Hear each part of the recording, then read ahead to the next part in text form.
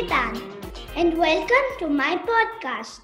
Today my guest is Vaishnavi Iyengar from New York. She is an electronics and communications engineer and specializes in computer networking and wireless communications. Hi Vaishnavi, welcome to my show. Hi Vedanth, thank you for having me on your show.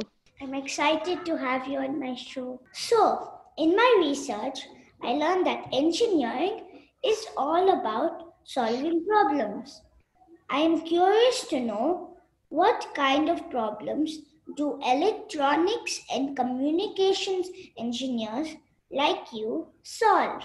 Yeah, electronics and communications engineers will solve the mysteries of how you would be able to speak from one location to the other, or how you would be able to send data from one location to the other.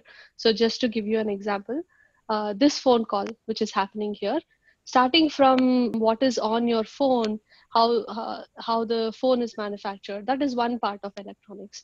But apart from that, how the sound travels from you to me, though we are located in different places, all of that is handled by the communication side of things. What are all the modes of communication? There are different modes of communication. One main mode which was used up till a few decades back was through physical lines or wired communication, and that included phones which were connected physically with a wire, like landline phones. We used to call them landline phones.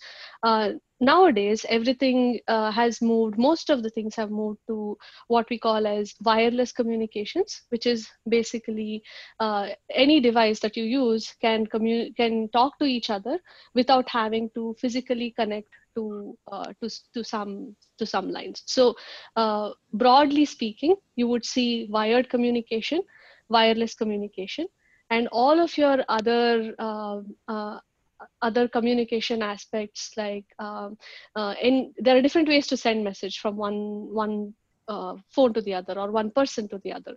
So all of that will either be wired or wireless. It's just two big buckets. I have a landline phone in India. Oh, that's nice. Now we are talking on Zoom. How does my voice and video reach you and yours reach me? Yeah. So when you speak, there is this aspect called as microphone on any device that you use. There'll be what we call as a receiver. So any sound waves that are coming from the other side are captured by this microphone.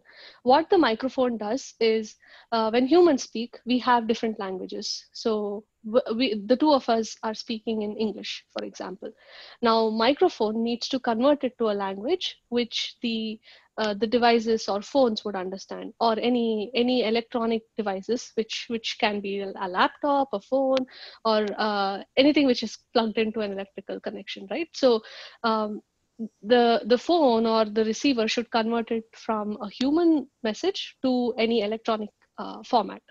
And a very simple example of electronic format would be, if you say hello, for example, it will convert it to 1010. Let's say that is just a random language which you don't uh, listen to from normal people speaking, right? No one tells you 1010. They just tell you hello. So what the phone is doing is, it captures this voice of yours, converts it to this pattern of 10s, and then it uses what is called as the Wi-Fi. All of the wireless devices now use this system called as Wi-Fi, where you'll have another device in the house which will help you send this communication out to the outside world.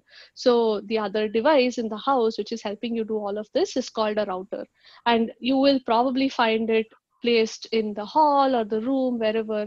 As soon as you go to a new place, you set up a wireless connection, home wireless connection. Someone will come to your house, and you can set up what you call as a router. So after this is done, this 1010 packets, we call it as a packet. All of this is bundled and it's sent outside to the outside world through a network of connections. And these connections can have actual lines, like wires, where the 1010 is sent. Once everything is sent outside, uh, the packet itself will have the addresses. So it needs to come to me, right? It shouldn't go to someone else. It shouldn't go to my neighbor, whatever you're speaking. So what happens is when your phone sends something to me, it will put some address saying this packet is coming from Vedant to Vaishnavi. So at each point, whenever these electronic devices read these packets, they'll understand where to send it to for as the next hop or next to the next location. And finally, since we have both the address and this 1010 pattern, it will come to my phone. What my phone does is the reverse of what your phone does, right? It converted English to an electronics language. What my phone now does is it will take all of this information, it will convert it back from electronics to a human language, by doing exactly opposite of what your phone does. How does a fax machine work? So fax machine has been used really long back, and again this works in a very similar format. Any electronics that you see will use this whole pattern of 1010, which I'm talking about. So it's either an on or a off. What a fax machine, you can see it as just a different kind of sender and receiver. So instead of a microphone which converts a sound wave to 10s, fax machine will have will receive the documents in a different way, and then it will convert the same, a different language or a different document into 10s. After this is done, there is a again electrical connection which goes to the fax machine. The same with this electrical connection, it is sent from one hop to the other, and when the other person receives it, it's again converted back from the 1010 format to a human readable format. So the basis is everything works in a similar fashion, where one information is converted to a series of ones and zeros, and then the other location just converts it back from ones and zeros to something which human beings would understand. So you're saying that in phones, it's converted to human listenable things, and in a fax machine, it's converted to human readable things? Correct. Yeah, that is the difference. And one more important difference is the addressing itself, right? So in a fax machine, what happens is the sender would put in a fax number or dials the fax number. So now the fax machine knows that this should go to Vaishnavi and not Vaishnavi's neighbor. What happens in other wireless devices? For example, Zoom was your question, right? So what happens over Zoom is I'm not dialing, I am dialing in your connection and we are getting connected in the initial connection. And any other packets, what Zoom or your phone will do is it will take an address of my phone, it will take another address which needs to go to you, and then it'll just put it inside the packet. But in a fax machine, all of this address is initially dialed in by the person sending it. Once it reaches the other side, you'll get back a image file or a document or something which is in a readable format. How does the internet work? So this is a great question. So though you see internet being used everywhere, you don't actually see it working, right? So it's a great question. Um, internet is called why first of all, why is it called an internet? Because there are multiple machines. So you'll have a few phones in your house and three four laptops in your community, and then I'll have some laptops in my office. So all of these are connected to each other. Think of it like a spider web, right? So each computer which has an internet connection, as we call it, as soon as you get an internet connection on any of your laptop or phones or any devices, they'll all get connected to a central web like connection. And any uh, any information originating from one of these devices will then get sent to any other device on the same network. So if you start from one side of one side of the web, if you start walking on the web, somehow you have the ability to walk on this spider web, right? So if you start on one side, if you want to reach the other side, you can just use the whole web network and go from one point to the other. So this whole spider web is called as the internet. I have heard people saying this. Let me find this on the internet.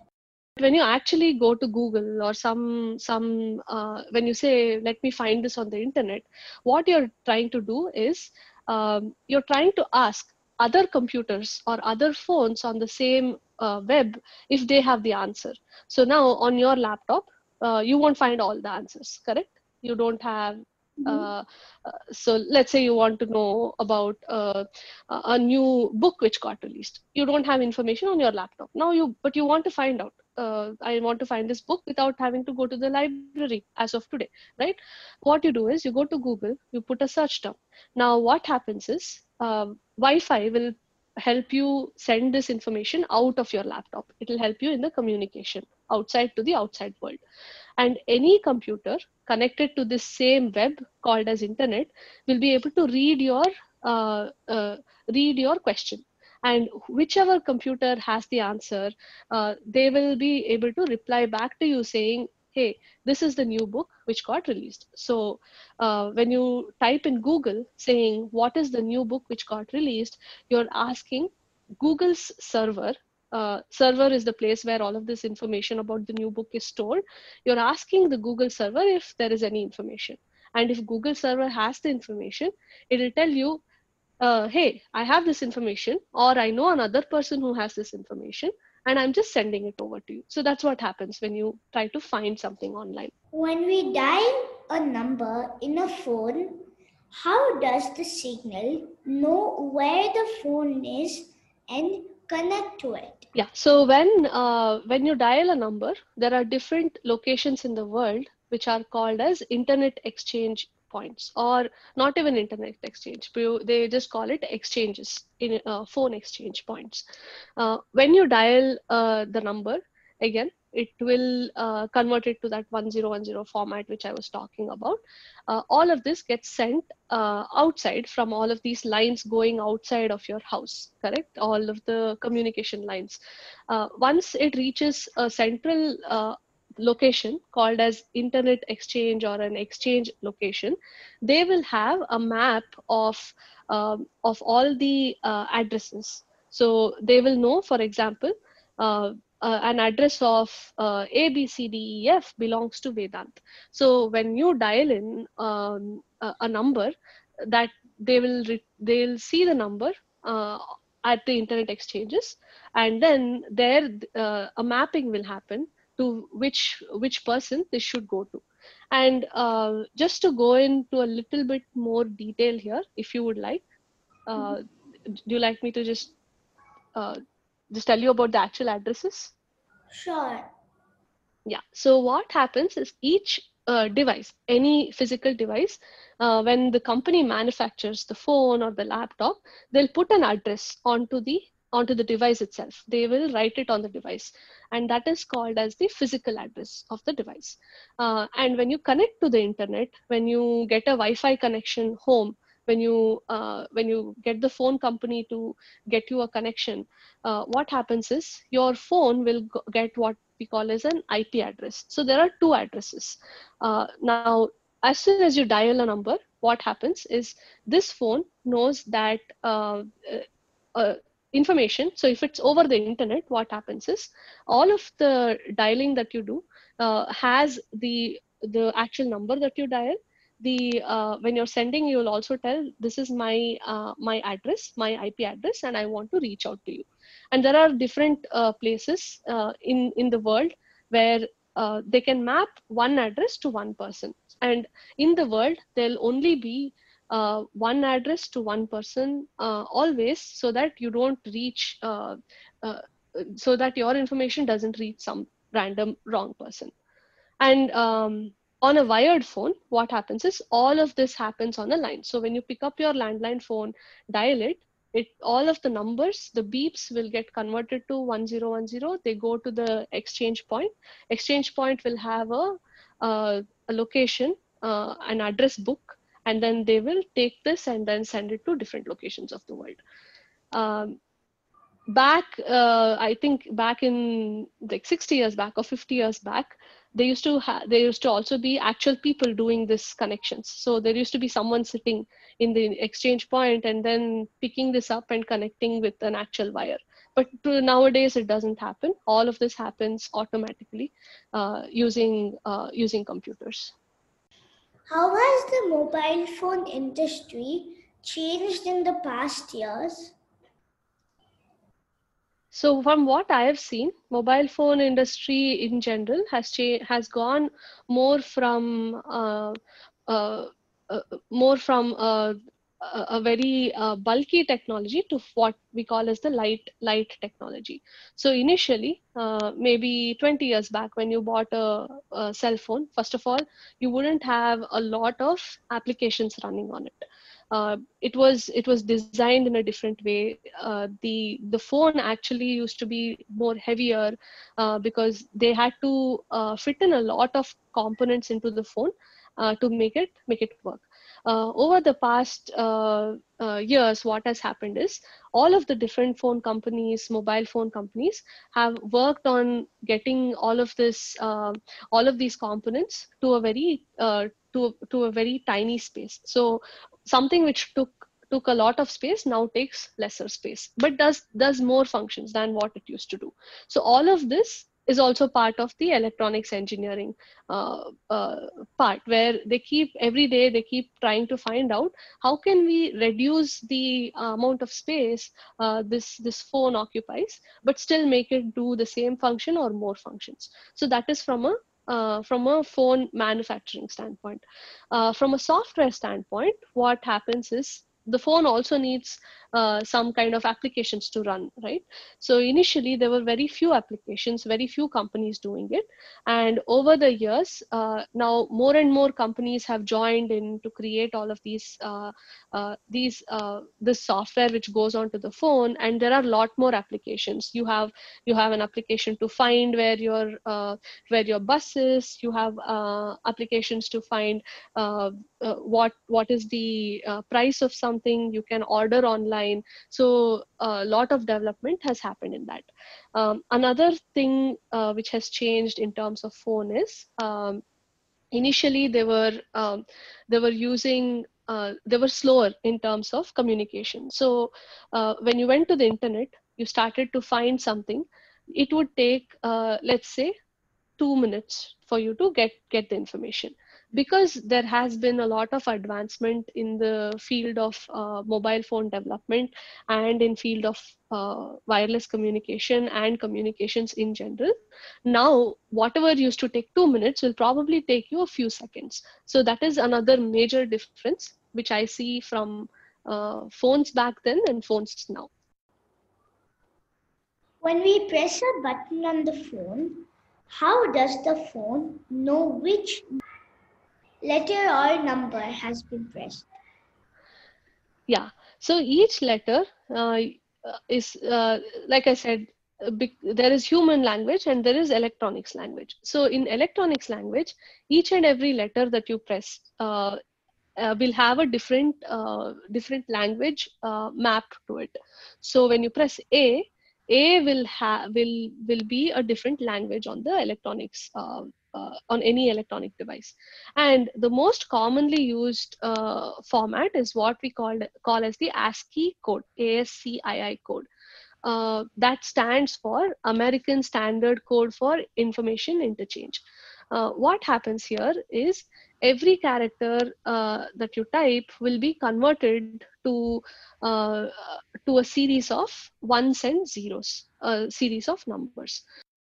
So just to give one example, right? So when you hit backspace on your keyboard, it will get converted to, let's say, 010. But when you hit A, it will get converted to 012. So it'll just get converted to different numbers. So think of it as a code word game, where human language is just converted to different languages. So ultimately, as in when you start typing different numbers, different letters, all of this conversion happens, and then the computer behind knows, the electronic component will know that this is what was sent. What happens if you just type 012 using the numbers on your keyboard? Does it automatically translate to A? This is a great question, and in fact, it's I it's amazing because you would think that 012, because A is 012, 012 should convert to A. But the thing is, zero itself on your keyboard will have some other number mapping on the back end, which is basically, so if you type in, let's say, any number on your laptop, it will again convert it to a different number on the back end. So what happens is, when you type 012, it is not converting it to A, because that is human language. What it will do is 012 will be converted to a series of zeros and ones on the back end. So ASCII code will not have a mapping just so though ASCII code has a mapping for letters and everything, numbers will also have a mapping even in that. So when you type 2, it will send 002 on the back end. It will not convert it to A just because you typed in 012. Wow, that's super duper complex. What motivated you to be an electronics and communications engineer? As a child, what did you want to be? So as a child, I wanted to be like a lot of things, right? So different things were I was very curious about different things around me. Some of the things I wanted to do was uh, be a doctor, or be a performer on the stage, be an engineer. So there were a lot of things to choose from. And when I went to college, I started reading different subjects and seeing how different things work. And that was the time when a lot of enhancements, research was going on in terms of how people are speaking to each other. So there was a big change happening from just a very traditional communications, where people were just using wires, to a completely different form of communication, where when I was in high school, I saw a lot more people buy laptops, buy phones, mobile phones in college. So that kind of interested me to take this up as a subject going forward. What are your hobbies? My main hobby is singing. So whenever I get a chance, I try to listen to music, I sing. Even I like singing. Yes, I've heard you sing, and I love the way you sing. Thank you. Can you sing a little of your favorite song to me and my audience? Yes, for sure. I can sing because I've learned classical music. I can sing 3-4 lines of a classical song, which was done, which I really like, because this was one of the song which I heard a lot while growing up. So I can sing that if you like. Okay, go ahead. Okay. Krishna नी बेगने बारो कृष्णा नी बेगने बारो ಬೇಗನೆ ಬಾರೋ ಮುಖವನ್ನು ತೋರೋ ಬೇಗನೆ ಬಾರೋ ಮುಖವನ್ನು ತೋರೋ ಕೃಷ್ಣ ನೀ ಬೇಗನೆ ಬಾರೋ. Wow. Thank you, Vedanth. You're welcome. Thank you so much for coming on my show. Thank you. I enjoyed being here. Dear listeners, follow my Facebook page, Curious Vedanth, to get updates on the upcoming episodes. To listen at leisure on your phone and get notified about future episodes, subscribe by searching for Curious Vedanth wherever you get your podcasts, such as Apple Podcasts, Spotify, Stitcher, Google Podcasts, and many more. You can also listen to my show on vedant.buzzsprout.com. Thank you for listening to Curious Vedanth. And don't forget to rate and leave comments.